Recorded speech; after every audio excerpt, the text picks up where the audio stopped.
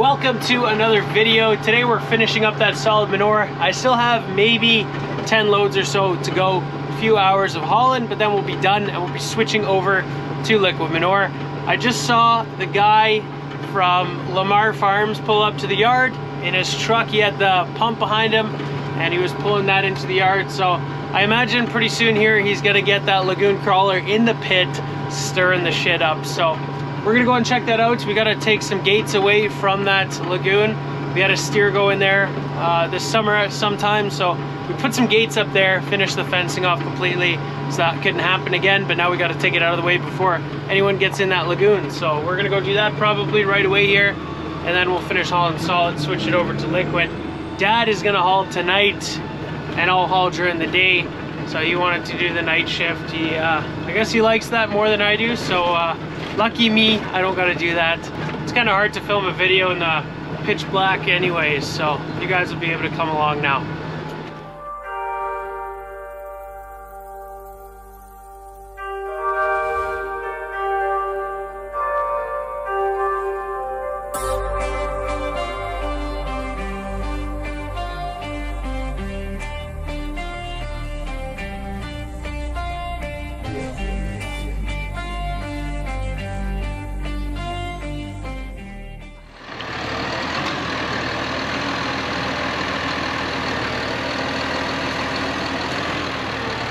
So this is the crawler. He's just up on the ramp right now. He's gonna drive into the pit. I don't know if you guys can tell on video, but this thing is actually massive in person.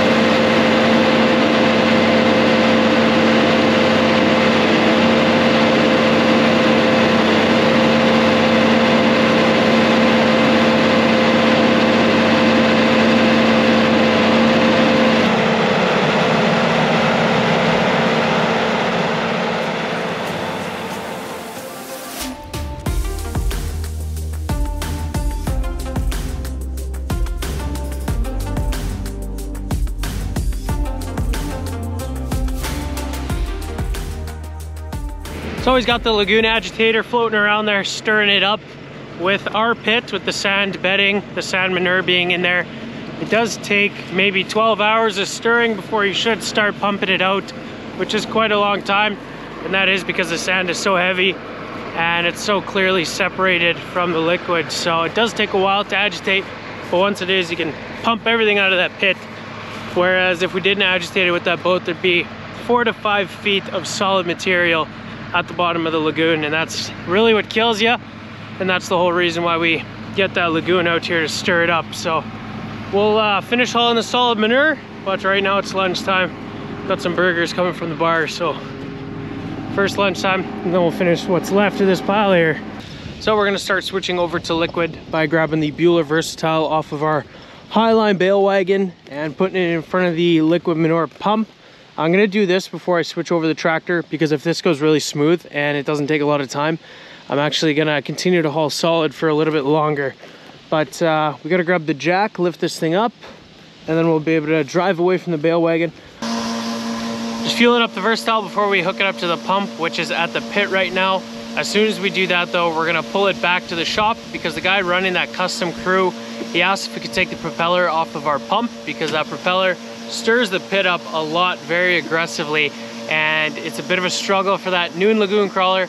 I remember 2 years ago, it actually got caught by the current and pulled in towards the pump, and that lagoon crawler hit our pump. Luckily, the pit was still full enough that the crawler didn't actually hit the propeller, and it kind of just hit the piping and stuff. But that wasn't too bad. But now we figure just take the prop off and it won't be an issue at all.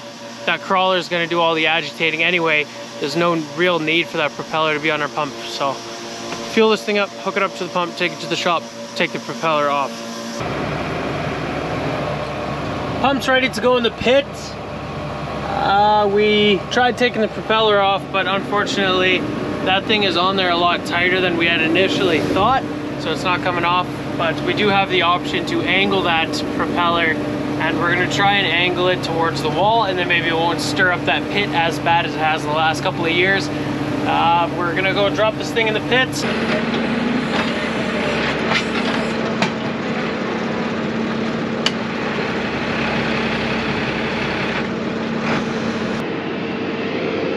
Got our pump in the pit, and the fill spout is hooked up to it. Might have to move that over a little bit. The hose is kind of twisted. That's not gonna do so well over 200 loads. But for now, we'll go get that MX285 hooked up to the tank.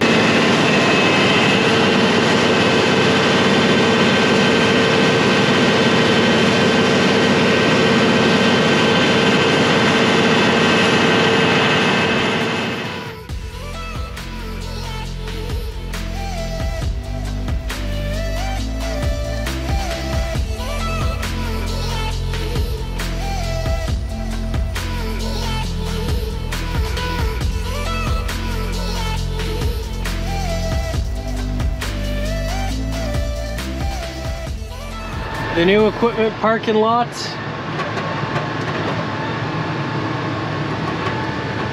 We got that guy pulled out of the shed because we're going to be planting that fall rye pretty soon. We'll leave the budding manure spreader right there, and we're taking that guy along. So you can see right there we got the tank behind us. We're going to pull it over the scale, see how much it weighs empty, and then once we do that first test load, once it's right full, we'll weigh it again. I'm pretty curious. We did the solid manure spreader in the last video. Today we're doing the liquid manure spreader. So we weighed that tank empty, and it is only 4,000 kgs heavier than the budding manure spreader. This came out at 24,290 kgs. I figured this thing would be way heavier. It's got 4 axles instead of just 2 on the bunning. It's way longer. I'm surprised. That budding manure spreader is a heavy piece of equipment. The last thing I'm doing before we actually put manure in here is making sure that all the axles are steering properly.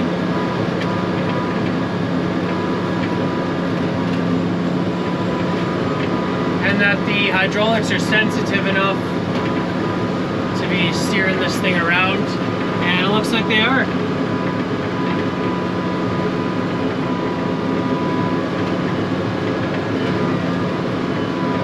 Looking good to me. The only way to find out for sure is to get that thing fully loaded, and then if they're not set properly, it'll push you around very aggressively in the tractor, and then you know right away if they're not good. Pretty much all ready to go. Tanks ready to go, pumps ready to go, except for one last detail. This pipe is twisted. When I hooked it up this spring, it was more up the hill, and since then it's rolled, which has put a bit of a twist in the pipe here, which is really unfortunate, because we're gonna have to unhook it at the bottom now. But that pipe, of course, is still filled with a bit of liquid from the last time I was pumping. So we're gonna make a bit of a mess here, but there's not really anything I can do about it. Even if I pulled it over sideways with the wheel loader, I don't think that was gonna do much. I just need to adjust how it's hooked up this way. Spin the hose a little bit there. It sucks, we're gonna get messy, but let's get it done.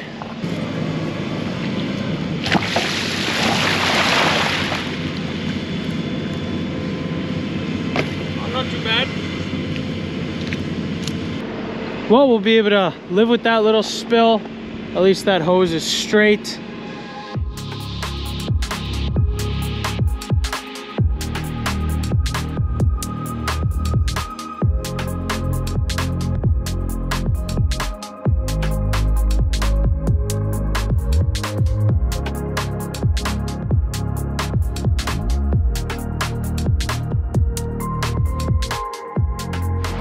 Well, that's the first tank fully loaded. We're gonna go pull it over the scale and see exactly how much this thing weighs. The tank is loaded. Real quick before we pull it over the scale, Dad noticed a couple of these auto greasing lines are getting a little bit close to the inside rim. They're rubbing and they could be wearing through, so we gotta re-zip tie those up.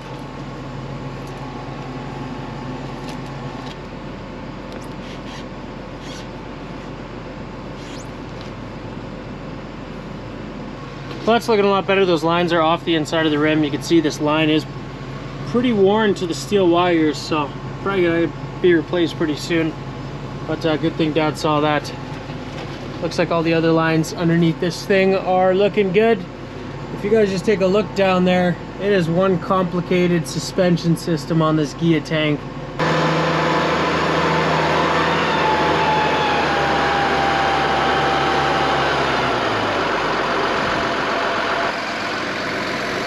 Well, that sucks. When I was standing on there, it said 60.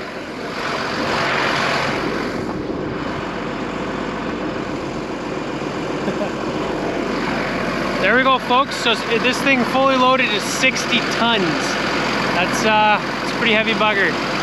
Okay, so empty, the tractor and tank weighed 24,290 kgs. Full, we're weighing in just at 60,000 kgs. And that puts the total weight of our load at 35,740 kilos. So 35,000 liters of manure is in this tank.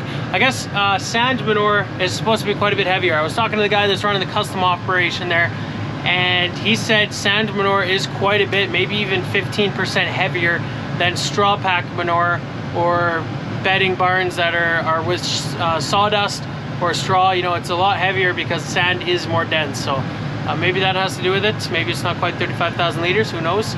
But 60,000 kgs, that's a bit of weight rolling down the road. Well, we're getting really close to unloading. We're in the furthest corner of the field, as far away from the farm as we possibly can get. And I think I miscalculated how long this is going to take. I think it's going to take a little bit longer, unfortunately, which is going to be pricey, but oh well, it's good to know. We are looking for these flags which Dad put down to mark out the field, as this is our newest piece of land. So I do want to paint right up to that flag and then head straight. See if we can do that.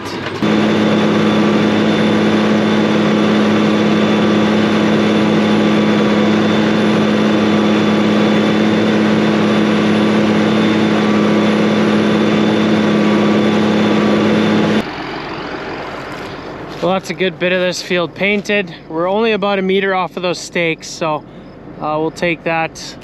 Everything seems to be working perfectly fine, which is excellent. And this manure is going to do so much for this sandy soil.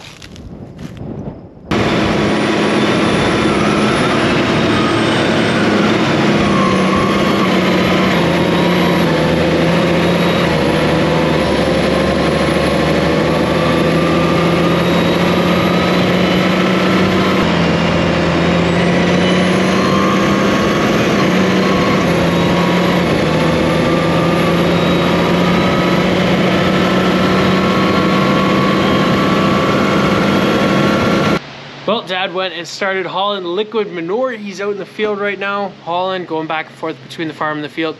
Those round trips are going to take a little bit longer than we initially expected, which is unfortunate. Is what it is, though.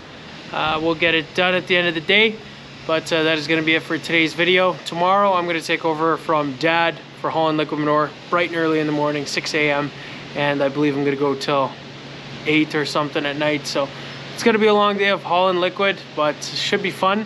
There's going to be 3 other tractors and tanks going along beside us, so we'll make quick work of that pit anyway. I hope to see you guys in that video. Thanks for watching.